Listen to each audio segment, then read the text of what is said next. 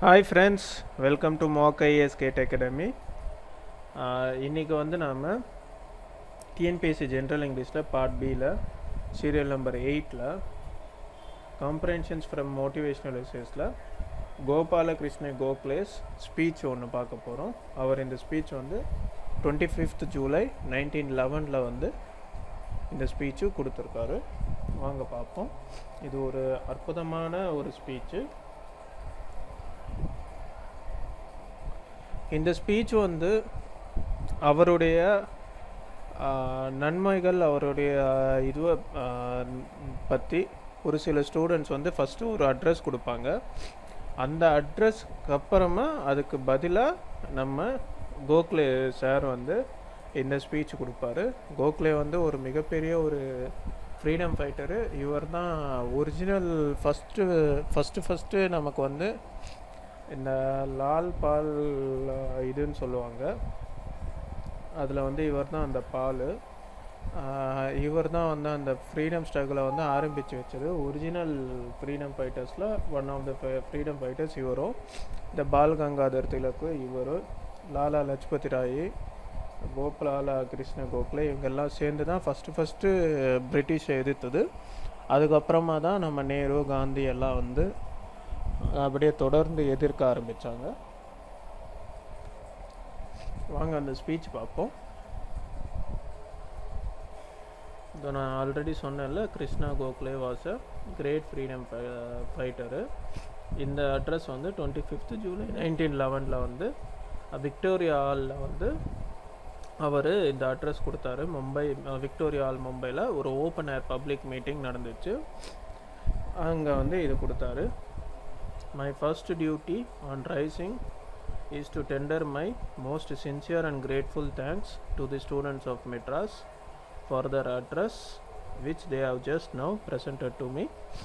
அதாவது அந்த இன்ட்ரொடக்ஷன் கொடுப்பாங்கன்னு சொன்னல, அவரை பற்றி ஒரு இன்ட்ரொடக்ஷன் அட்ரஸ் ஒன்று கொடுத்துருப்பாங்க. அவங்க வந்து மெட்ராஸ் ஸ்டூடெண்ட்ஸு. அவங்களுக்கு வந்து ஃபஸ்ட்டு தேங்க் பண்ணுறாரு.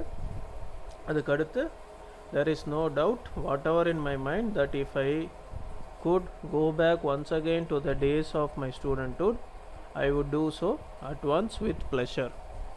அதாவது எனக்கு ஒரு கொஞ்சம் கூட எந்த டவுட்டும் இல்லை.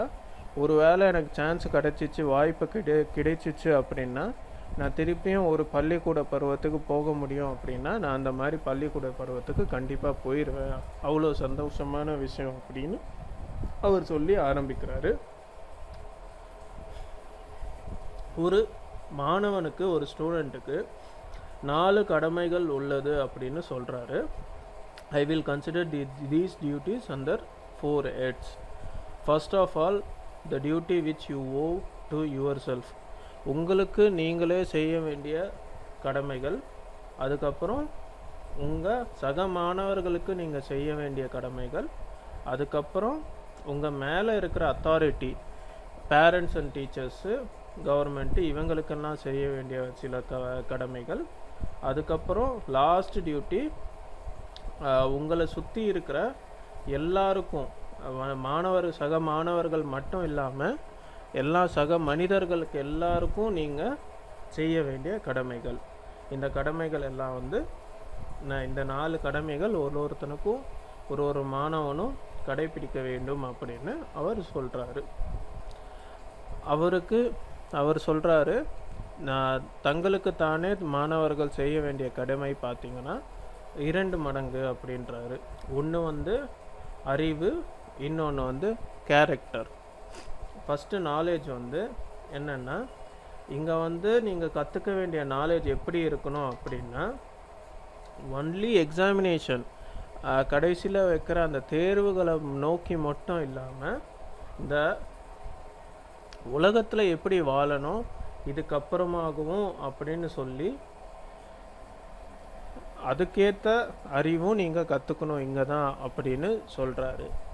அடுத்தது கேரக்டர். உங்களுடைய கேரக்டர் எவ்வளோ இம்பார்ட்டண்ட்னா, நாலேஜ் அறிவு எவ்வளோ இம்பார்ட்டண்ட்டோ அவ்வளோ இம்பார்ட்டண்ட் கேரக்டர் பில்டிங்க்கும் நீங்கள் கொடுக்கணும் அப்படின்னு சொல்கிறாங்க. அதாவது அவர் என்ன சொல்கிறாருன்னா, நீங்கள் உங்களுடைய கேரக்டரை எப்படி வளர்க்கணும் அப்படின்னா, அது வந்து உங்கள் வாழ்நாள் முழுக்க நீங்கள் யார் கூட வாழ போகிறீங்களோ, யார் கூட இருக்க போகிறீங்களோ, அவங்க எல்லாருக்குமே வந்து உங்களுடைய வாழ்க்கை வாழ்க்கையவே உயர்த்துற மாதிரி இருக்கணும். எங்கே போய் நீங்கள் இருந்தாலும் உங்களை சுற்றி இருக்கிறவங்க உங்களால் வந்து அவங்க வாழ்க்கை உயர்த்த வேண்டும், பட வேண்டும் அப்படின்னு சொல்கிறாரு. நீங்கள் இந்த கேரக்டரை வந்து ஸ்கூல்லையோ இல்லை காலேஜ்லேயோ இந்த கேரக்டரை வந்து வளர்த்துக்கிட்டாலும் ஒரு சில முறை வந்து இந்த கேரக்டர் படிப்பு முடிஞ்ச உடனே இந்த கேரக்டரை வந்து நீங்கள் ரீட்டைன் பண்ணுறது ரொம்ப கஷ்டம். அதிலேயே வாழ்கிறது, அப்படியே வாழ்கிறது, அந்த கொள்கைகளோடவே வாழ்கிறது ரொம்ப மிக கடினம் அப்படின்னு சொல்கிறாரு. ஆனாலும் அந்த கடினங்களை ஓவர் கம் பண்ணி அதே போல் வாழ வேண்டும் அப்படின்னு சொல்கிறாரு. டியூட்டி டு ஃபெலோ ஸ்டூடெண்ட்ஸு அடுத்தது. ஃபஸ்ட்டு இப்போ வந்து டியூட்டி டு யுவர் செல்ஸை பார்த்தோம். அடுத்தது டியூட்டி டு ஃபெலோ ஸ்டூடெண்ட்ஸ், அதாவது சக மாணவர்கள் சக மாணவர்களுக்கு நாம் செய்ய வேண்டிய கடமைகள் அப்படின்னு சொல்கிறாரு. This habit of cooperation once acquired will continue with you all your life. It is not easy to acquire it in later life if you have not already acquired it in your students days. அதாவது cooperation, மற்றவங்களோட ஒற்றுமையாக வேலை செய்கிறது எப்படி, ஒத்துமை எப்படி கற்றுக்கிறது அப்படின்னு சொல்கிறாரு. இது வந்து எப்போவுமே ஸ்டூடெண்ட் மாணவர்களாக இருக்கும்போதே கற்றுக்கணும், இல்லைன்னா ரொம்ப கஷ்டம், இதை கற்றுக்க முடியாது அப்படின்றாரு.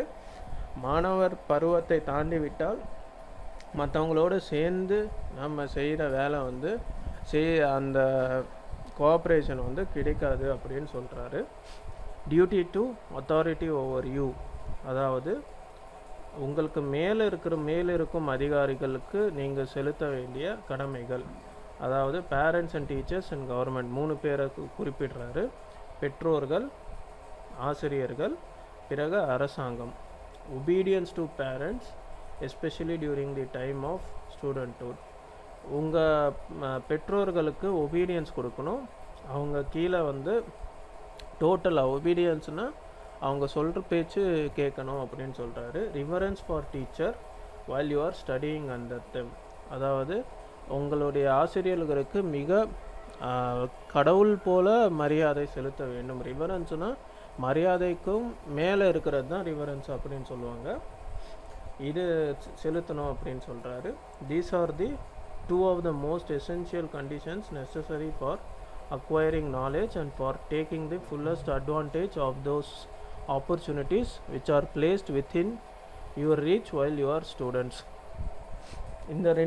இந்த கண்டிஷன்ஸ் தான் வந்து உங்களுடைய அறிவை வளர்க்குறதுக்கு முக்கியமானதும், அதே போல் உங்களுக்கு வந்து கொடுக்கப்பட்டுள்ள இந்த வாய்ப்புகளை வந்து எவ்வளோ முடியுமோ, எவ்வளோ எஃபிஷியண்ட்டாக ஃபுல்லஸ்ட்டாக நீங்கள் எடுக்க முடியுமோ அவ்வளோ ஃபுல்லஸ்ட்டாக நீங்கள் இது பண்ண முடியும். எப்போ அப்படின்னா த ஒபீடியன்ஸ் டு பேரண்ட்ஸும் ரிவரன்ஸ் ஃபார் டீச்சர்ஸும் கொடுக்கும்போது தான் அப்படின்னு சொல்கிறாரு. while you are young man and students, while parents have to care for you and find means wherewith to enable you to prosecute your studies, it is necessary that their wishes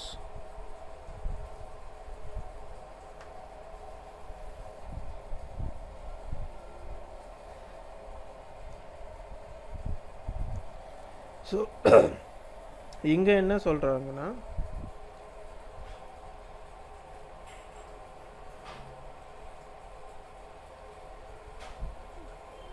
நீங்கள் எப்போ படிக்கிறீங்களோ, எப்போ நீங்கள் வந்து ஸ்டூடெண்ட்ஸாக இருக்கீங்களோ, மாணவர்களாக இருக்கீங்களோ, நீங்கள் ஒரு இளைஞனாக இருக்கும்போது வந்து உங்கள் அப்பா அம்மா தான், உங்கள் பெற்றோர் தான் உங்களை பார்த்துக்கிறாங்க. அப்போ வந்து நீங்கள் வெறும் படிப்பை மட்டும்தான் பார்த்துக்கணும். அவங்க எதை சொல்கிறாங்களோ அதை மட்டும்தான் நீங்கள் கேட்கணும் அப்படின்னு சொல்கிறாரு. ஆனால் ஒன்ஸ் அந்த எஜுகேஷன் முடிஞ்சிருச்சு அப்படின்னா, வாழ்க்கையுடைய ஸ்ட்ரகிள் ஆரம்பிச்சிருச்சு அப்படின்னா, உங்களுடைய 2 கால்களில் நீங்களே நிற்க ஆரம்பிச்சிட்டிங்க அப்படின்னா நீங்கள் வந்து உங்கள் நாட்டுக்கும் உங்களுக்கும் வந்து முடிவு பண்ணணும். இந்த நாட்டுக்கும் உங்களுக்கும் என்ன நீங்கள் செய்யணும் அப்படின்னு நீங்களே முடிவு பண்ணிக்கணும் அப்படின்னு சொல்கிறாரு. நல்லா இன்னொன்று சொல்கிறாரு, பின்னாடி வர வாழ்க்கையில் வந்து இந்த கோஆப்ரேஷன் மட்டும் இல்லாமல் வேறு என்ன வேணும் அப்படின்னா டிசிப்ளினும் இருக்கணும் அப்படின்றாரு. அந்த டிசிப்ளின் வந்து எப்படி இருக்கணும்னா, அந்த டிசிப்ளினும் சரி, உங்களுடைய ஜட்ஜ்மெண்ட்டும் சரி, உங்களுடைய கன்வீனியன்ஸும் சரி, உங்களுடைய பர்சனல் கெயின், நீங்கள் சம்பாதிக்கிற அந்த லாபமும் சரி மக்களுக்காக இருக்கணும், காமன் குட்டுக்காக இருக்கணும், எல்லாருடைய நன்மைக்காகவும் அது இருக்கணும். இந்த பழக்க வழக்கங்கள் எல்லாமே நீங்கள் மாணவர்களாக இருக்கும்போது மட்டும்தான் கற்றுக்க முடியும். இது வந்து பிற்பாடு நீங்கள் கற்றுக்க முடியாது அப்படின்னு சொல்கிறாரு. அடுத்தது டியூட்டி டு கவர்மெண்ட். இதுதான் 3வது.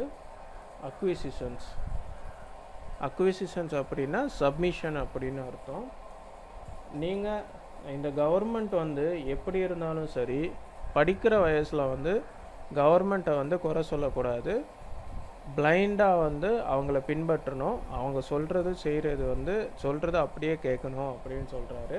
அக்விசிஷன்ஸாக இருக்கணும் அப்படின்னு சொல்கிறாரு. லாயல் அக்விசிஷன்ஸ் அப்படின்னு. நீங்கள் வந்து உங்களுடைய ரிலேஷன் பற்றி கவலைப்படக்கூடாது. கவர்மெண்ட்டோடைய இருக்கிற அந்த ரிலேஷனை பற்றி இந்த வயசில் இது பண்ணக்கூடாது. அதுக்காக ஒரு நேரம் வரும், அந்த நேரத்துக்காக நீங்கள் காத்து இருக்கணும் அப்படின்னு சொல்கிறாங்க. நீங்கள் யார் என்ன சொன்னாலும் மாணவர்களாக இருக்கிற மாணவ பருவத்தில் வந்து அத்தாரிட்டியை பற்றி நீங்கள் கண்டுக்கக்கூடாது. அதாவது கவர்மெண்ட்டை பற்றி, அரசாங்கத்தை பற்றி நீங்கள் கண்டுக்கக்கூடாது. அவங்க வந்து நல்லவங்களா கெட்டவங்களான்றதெல்லாம் யோசித்து பார்க்கக்கூடாது அப்படின்னு சொல்கிறாரு. அப்புறம் டியூட்டி டு வைடர் வேர்ல்டு.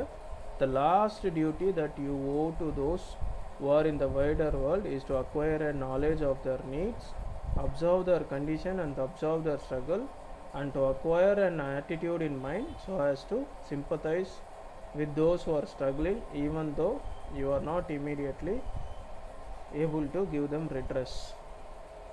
அதாவது இப்போதைக்கு நீங்கள் என்ன பண்ணணும் அப்படின்னா வைடர் வேர்ல்டை பற்றி சொல்கிறாரு. சக மாணவர்கள் மட்டும் இல்லாமல் உலகத்தில் இருக்கிற எல்லாரையும் பற்றியும் சொல்கிறாரு.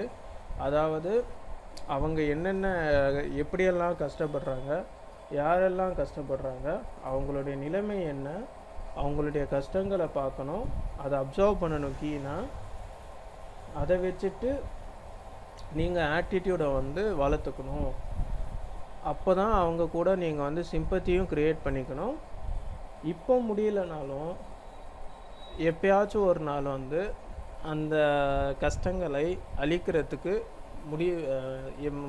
முடிவற்றத்துக்கு வழிகள் செய்யணும் அப்படின்னு சொல்கிறாரு. இந்த உலகத்தில் வந்து பல அநீதிகள் நடக்குது. பல பேர் வந்து வன்மையாக சஃபர் ஆகிட்டுருக்காங்க, ரொம்ப கஷ்டப்பட்டுட்ருக்காங்க. இது எல்லாமே வந்து அழிக்கப்படணும். நீங்கள் பெரியவர் ஆன உடனே நீங்களும் உங்களுடைய ஷேர் கொடுக்கணும், நீங்களும் ஒரு பங்கு போட்டு இந்த அநீதிகளை எல்லாம் ஒழிச்சு கட்டணும் அப்படின்னு சொல்கிறாரு. அதுக்குள்ளே இந்த பெரியவர் ஆகிறதுக்குள்ளே அவசரப்பட வேண்டாம். இப்போதைக்கு வந்து நீங்கள் அப்சர்வ் அண்ட் ஸ்டடி மட்டும் பண்ணுங்கள். இந்த வைடர் வேர்ல்டை, சக மனிதர்கள் எப்படியெல்லாம் வாழ்கிறாங்க, எவ்வளோ கஷ்டப்படுறாங்க அப்படின்னு சொல்லி நீங்கள் அதுக்காக என்ன பண்ண முடியுன்றதை தெரிஞ்சு வச்சுக்கோங்க. ஆனால் இப்போதைக்கு செய்யாதீங்க, கொஞ்சம் பெரியவர்கள் ஆன பிறகு இதை பற்றி செய்யுங்க அப்படின்னு சொல்லி அவர் முடிக்கிறாரு. இதுதான் நம்ம கோகுலேவுடைய ஸ்பீச்சு மோட்டிவேஷனல் எஸ்ஸேலேருந்து. எல்லாருக்கும் இந்த வீடியோ ரொம்ப பிடிச்சிருக்குன்னு நம்புகிறேன். ஹோப்ஃபுல்லி நெக்ஸ்ட் வீடியோவில் சந்திப்போம். பாய், தேங்க்யூ.